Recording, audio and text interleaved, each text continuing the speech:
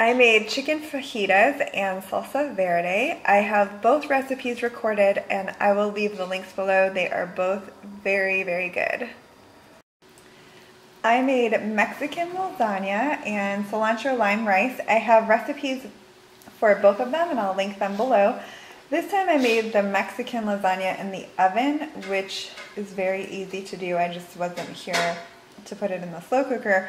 But if you want to make it in the oven, just do it the same way as you would in the slow cooker in a 13x9 dish and bake it at 375 degrees for about 30 minutes until it's heated through and the cheese is melted. I have some hot food here, so I can't get too close, but I made red beans and rice with chicken andouille sausage, and I served it over brown rice. This is really, really good. It's a little bit spicy, so if you like spicy food, this is a winner. I do have the recipe recorded, so I will put the link below. Tonight I made my lentil soup. This is very easy to make and it's just simple flavors, but it's delicious. It's very hot, so it's steaming up the camera lens. I have gotten some really good feedback from this recipe, so if you haven't tried it, I'll leave a link for it below. Sorry for the seam on my lens. I also made a big salad. It's just romaine lettuce, cucumber, tomato, and some carrots.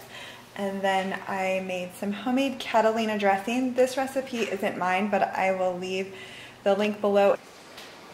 Today I made my shredded pork tacos. I make the pork in the slow cooker, and I do have the recipe recorded, so I will put the link below. And then I made cilantro lime rice. I have a recipe video for that as well. And then we are having some pinto beans and have cilantro on everything. I made homemade minestrone soup, which is one of my favorites. I recorded this recipe quite a while ago, so I will link it below. And I normally make focaccia bread with it. Sorry, it's seaming up the lens again. I normally make focaccia bread with my minestrone soup, and I'll link the recipe for that below. But we were out and I didn't have time to make it when I got home, so I had some leftover hamburger buns that I actually wanted to use up. So I just brushed them with some melted butter and then sprinkled garlic and oregano on them and then baked them until they were crispy.